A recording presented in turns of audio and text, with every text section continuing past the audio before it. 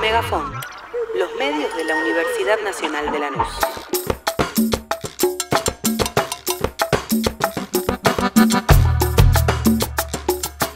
Bueno, hoy es un día sumamente especial para nosotros, caro a nuestros sentimientos. Como decíamos hace un rato, hace 20 años que somos parte de la UNLa, somos una de las carreras fundadoras de esta universidad, estamos como enraizadas en sus raíces. Así que, bueno, hemos tenido un panel de lujo con las tres exdirectoras de la carrera, que siempre están muy cerca, muy presentes. También tuvimos la presencia de Violeta Correa en representación de los docentes históricos. Y también de alguna manera queríamos agasajarlos, más allá del recorrido, de la trayectoria de todos estos 20 años y lo que les tocó a cada una como desafío.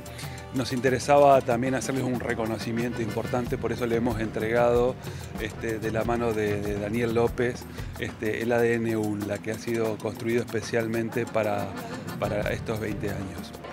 La verdad que es muy emotivo el acto. Ya hace un tiempo nos habían convocado a participar y desde que nos convocaron la verdad que fue como un ejercicio de hacer memoria de aquellas cosas que transitamos y que aprendimos acá en la Universidad de Lanús. Así que imagínate cómo es de emotivo el acto, que sigo muy emocionada, sobre todo también por la posibilidad del reencuentro con muchos compañeros. Con algunos nos seguimos encontrando en otros espacios de trabajo que compartimos, pero algunos hacía tiempo que no veía, así que fue muy grato el reencuentro y también el reconocimiento. El desafío y la apuesta y el deseo es que se pueda seguir consolidando y fortaleciéndose a paso firme como ha venido haciéndolo en estos últimos 20 años. Mira, en cuanto a los 20 años, fueron 20 años fructíferos. Yo me encuentro en montones de instituciones y montones de organizaciones a graduados de trabajo social de la UNLa que tienen desempeños excelentes y un gran reconocimiento, un gran prestigio como profesionales, y eso me llena de orgullo porque yo fui docente y directora en la UBA, por ejemplo, muchos años, y los graduados de la UNLa tienen una marca en el orillo, digamos, que los diferencia y los prestigia en todas partes. Y eso es resultado de un compromiso muy fuerte de todo el equipo docente que intervino desde el huevito, digamos, desde que empezamos a pensar la carrera como una carrera distinta, moderna, que tuviera una diferencia cualitativa con las otras ofertas académicas que había en las universidades nacionales.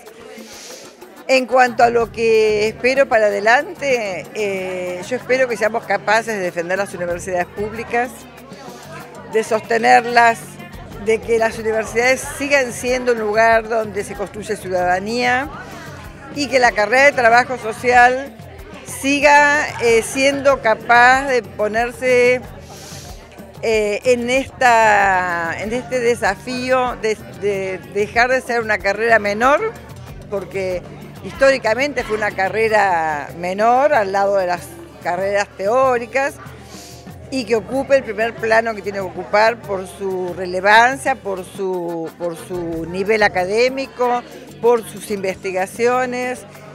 Bueno, creo que a la UNLa le toca, a la carrera de trabajo social de la UNLa, le toca de no bajar los brazos.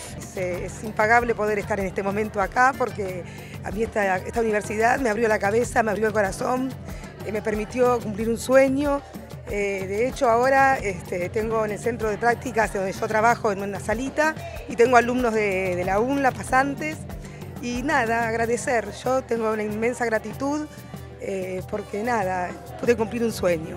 Y la expectativa que tengo, bueno, son muchas expectativas enormes. Nos toca, como decían hoy, cada una de las exdirectoras planteaba su momento. A mí me toca un momento desde el 2015, que tomé el desafío de llevar adelante la carrera, un momento de crisis.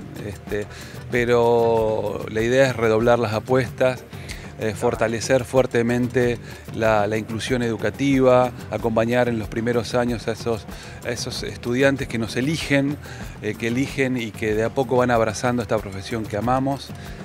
Así que bueno, que sigan viniendo, que sigan participando y que podamos sostener el compromiso de una universidad pública, abierta, gratuita, laica. Así que esas son algunas de nuestras expectativas.